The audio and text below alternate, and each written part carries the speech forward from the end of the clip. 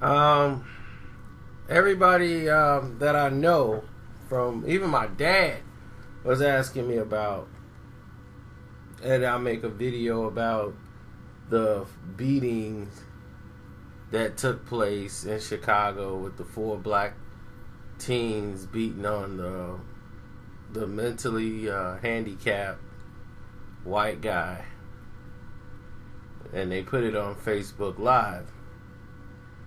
I said no because I knew what this was going to become from the moment it hit. And everybody I know starts sending me the clips. Did you see this? Did you see this? You from Chicago? Did you see this? Did you see this? What's wrong with Chicago? Chicago crazy. Man, what is this? This. I know you're going to talk about it. And I wasn't. Because I saw it was going to become national media attention. Because if this was just all black people, we would have never heard anything about it. It came on the local news and disappeared and dissipated, and just became another story that went on that night. But because this is a mentally handicapped white guy being attacked brutally on video by 4 black teenagers, well, there it is. Anarchy. Savage.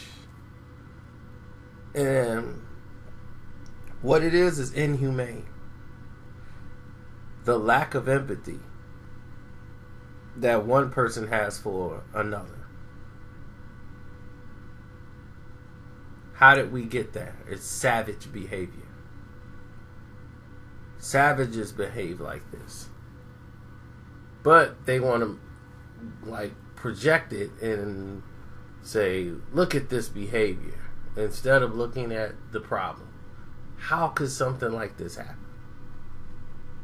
Why would something like this happen? And this is the results. Sure enough, one of them is from Carpentersville, but still, you're looking at the system of Chicago. The majority are from Chicago. What has Chicago endured? What is the main issue in Chicago? And people are going to say gun violence. That's not the main issue.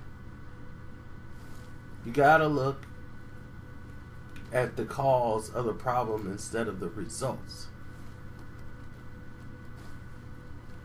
You can't look at somebody shot up by guns and violence and just say, wow, that person shot him. You got to look at the result. I mean, we're looking at the results. We got to look at the problem. Education at an all-time low. When you come from a non-nurturing educational system, you're failing. There's no arts. There's no music taught in these classes. No recreation. No recreational systems or programs. What you're doing is killing social communication. So you have lack of education. Teachers, schools are overcrowded. Teachers are striking. And you don't want to pay the teachers. So you have no education.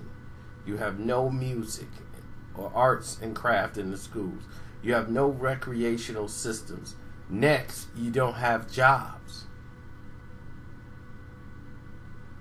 All of these are failing structures. These are like pillars. And when all these 4 pillars fall down, what are you going to have? It's all going to come tumbling down.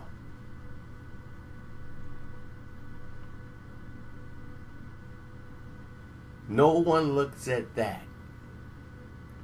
And I'm not excusing what the teenagers done. But I see what they're growing up in, and this is the results of that. Do you think those 4 teenagers, had they had proper education, had they had recreational centers, had they grew up in an area where there was jobs, do you think that this would happen then? This would still happen? I highly doubt it. The chances of this happening then would be very less than. But when you grow up in these environments that are like that, what do you expect these people to do? You want them to behave like you, who probably grew up in a nurturing educational system, who had supportive parents at home, who told you and pushed to make sure you did your homework, made sure you went to school, made sure you got your grades right, so that you can have dreams to go and accomplish things. To these people, this is all their lives are going to be. They don't care about themselves. They have a lack of empathy for other people. They don't think they're anything. So why would they care about you? They haven't been taught the human condition yet. Their education is low.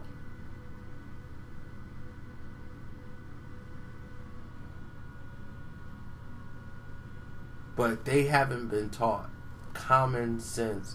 Things that would normally be common sense that we pick up and develop, we learn from habits that's been taught through us, through our families, where we grow up in, the household. It helps us develop communication and problem-solving skills or social issues. We know right from wrong. When you're mentally handicapped, what determines that? A test.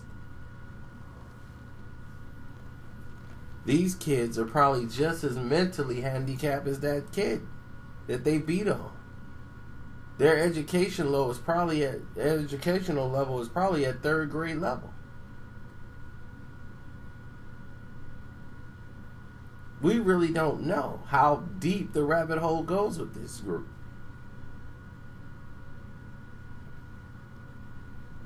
But what people need to understand, and I want everyone to listen to this video to understand, whether you're white, Mexican, black, listen to this. The same way you see this and say this is an outrage, the same way we feel when we see police officers do this to an innocent man. When we see crooked police officers violate their oath to do this to an innocent man. Okay? And for you guys who've done it, to go on social media and say, oh, that's just the media. Why they want it? They're only portraying that because the cops are white and he is black. Omitting the fact of what the police officer's done is wrong, and that the other person that he's beating on is innocent of any crime. So that's what we have problems with. So if you can't take care of the root problem, you're going to have ongoing anarchy.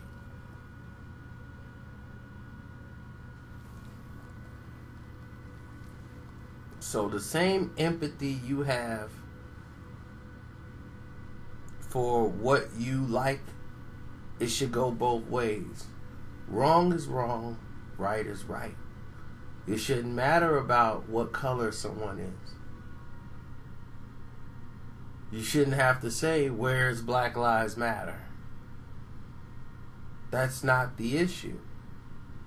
The issue should be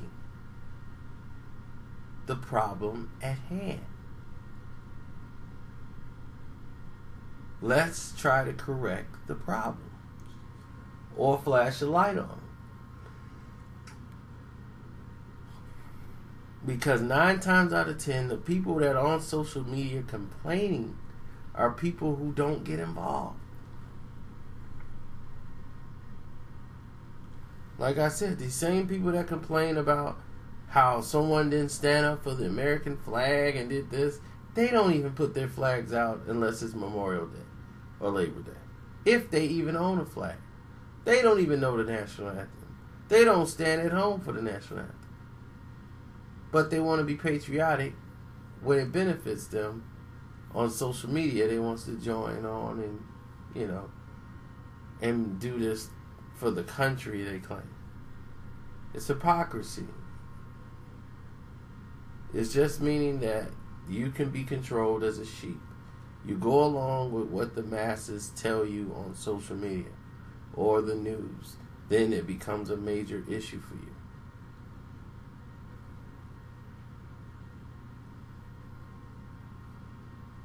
So, this is my take on it. When people want to sit down and address the real issue and the real problems and plans to actually go forward to try to solve these problems, then I would understand. Then I'll be more engaging to say, okay, the city's trying to say they're tired of this and they want it to stop and we need to get something done. But other than that, I have not seen it. I've listed the problems in the city, the true problems in the city, because guns are not killing people. People kill people. Guns gonna do what it's supposed to do. It has no empathy. It has no desire. It has no thoughts. Whoever grabs it and pulls the trigger, it's gonna fire. It doesn't have any loyalty to who bought it. It's gonna fire. So the guns and bullets don't kill people. It's the people behind the guns and the bullets. They're the ones who kill the people. And what could drive them to that? Those are the issues that need to be resolved. How are these people getting guns? With a gun law so strict, where are these guns coming from and how are they getting them? And they seem to have no problems getting guns. I mean, like real firepower. So, where are they coming from?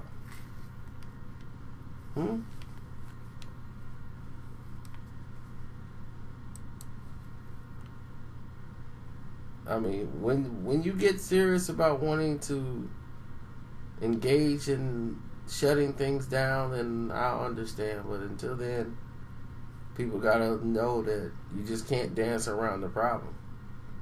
The Bible isn't politically correct. History isn't politically correct. So why is people want to dance on eggshells now and be politically correct when life isn't politically correct? I'm out.